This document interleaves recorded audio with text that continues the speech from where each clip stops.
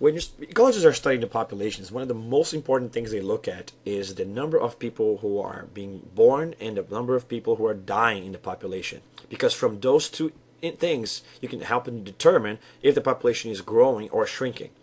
But then, if you remember the concept that we talked about meta-populations, that sometimes populations interact with other populations, you remember that it's possible for members of a population to go to a different population. So migrations are also important, both people coming in and out. So this picture is showing exactly what I'm talking about.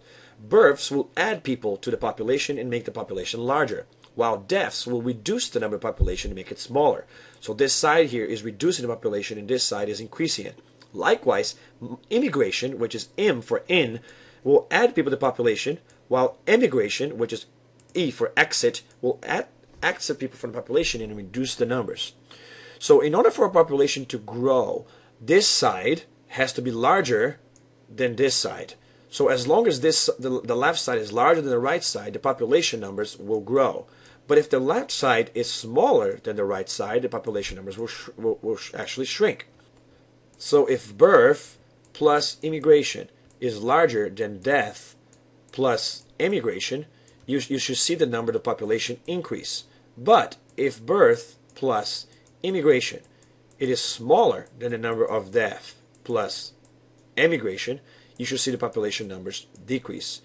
So the ecologists will look at both things. They will look at death and birth rates and in the migration patterns that are occurring between populations in order to try to determine if the population is increasing or decreasing. Of course, if the death rate and emigration rate exactly matches the birth and immigration rate, then you are in a situation where the population is not growing or shrinking at all. And we call that in ecology a zero population growth rate.